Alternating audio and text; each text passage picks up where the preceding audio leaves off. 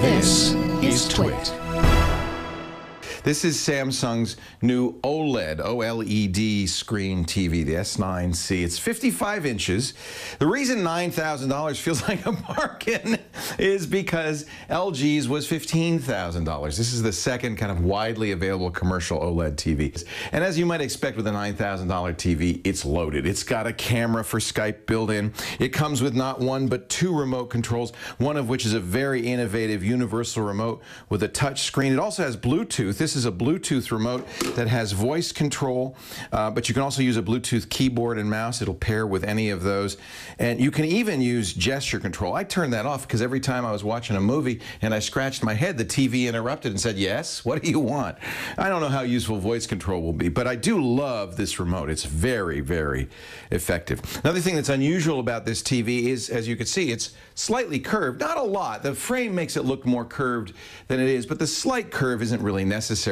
It's just something Samsung could do because the nature of OLED is that it's relatively flexible. Unlike a glass panel, you can bend it.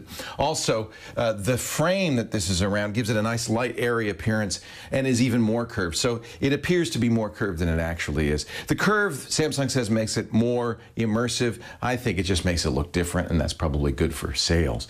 It's very, very thin, about a ½ inch thick all the way around. There's no big bulges because all of the electronics on the TV are put in this remote breakout box. It's connected by a proprietary cable to the television.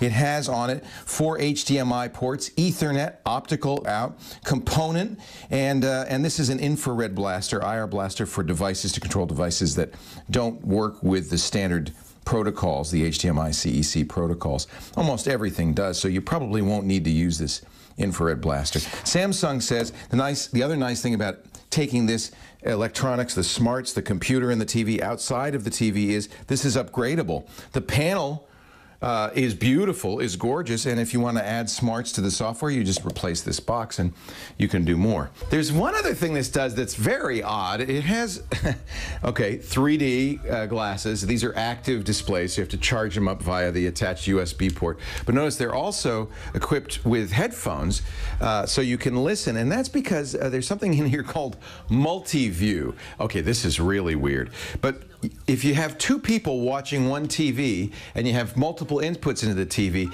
you can literally watch side by side two different shows. Each of us will get a full screen because when the glasses are shuttered one way, I'll see my show. Shuttered another way, she'll see her show.